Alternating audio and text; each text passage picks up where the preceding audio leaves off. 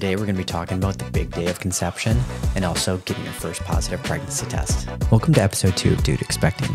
I'm Dr. Eric Schmidt. I'm a board certified OBGYN, and what I want to do is help guys become more informed and information more easily accessible so that we all can be better partners.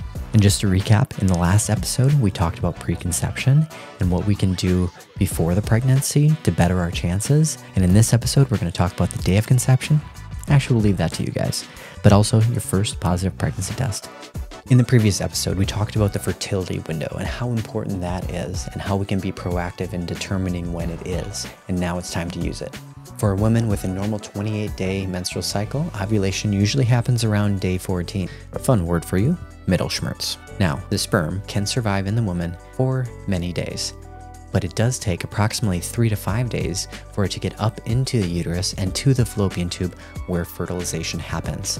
Fertilization actually happens if we draw out a uterus and a fallopian tube, it actually happens in the most distal, we call it, or the furthest away in the fallopian tube, and fertilization happens there, and then that early fertilized ovum now becomes a zygote and becomes a blastocyst, and all this time is traveling down the fallopian tube to go to implantation. Implantation will happen around 6 or 7 days after ovulation if fertilization happens. And again, this is where you can be of support because during implantation there can be a little bit of bleeding. And so if a partner is talking about they had a little irregular bleeding in early pregnancy, try to give a lot of reassurance that this can be a normal part of the implantation process. The growing of a normal pregnancy is that bleeding can happen in about 20% of all normal early pregnancies.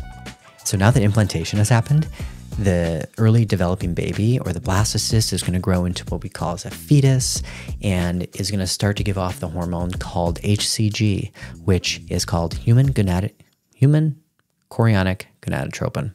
Trips me up sometimes too. That's why we will refer to it as HCG from here on out.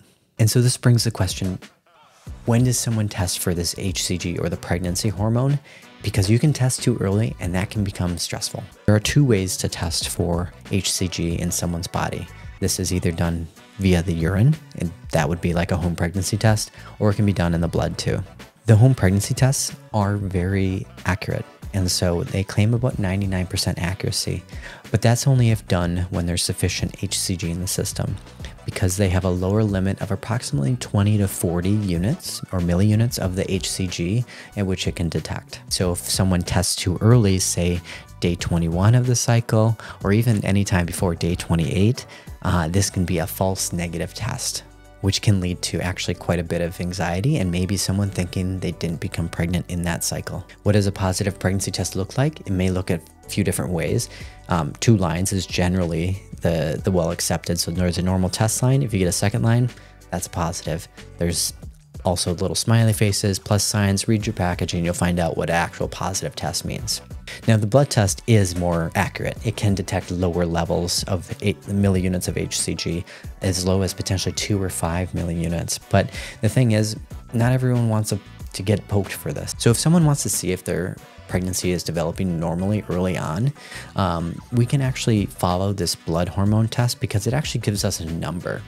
And what we do expect is that number to go up by a certain amount in early pregnancy because we can't quite reassure ourselves that the pregnancy is normal because we can't see it on ultrasound yet. It's just too early. So what we're looking for is actually for that number, we call it doubling in 48 hours. So 2 days, we hope that it would double. Now, we did lower that threshold a little bit because we want to make sure we're not misdiagnosing abnormal pregnancies if it doesn't quite go up by doubling. And so for me, I generally use go up by 50% or so over those 48 hours.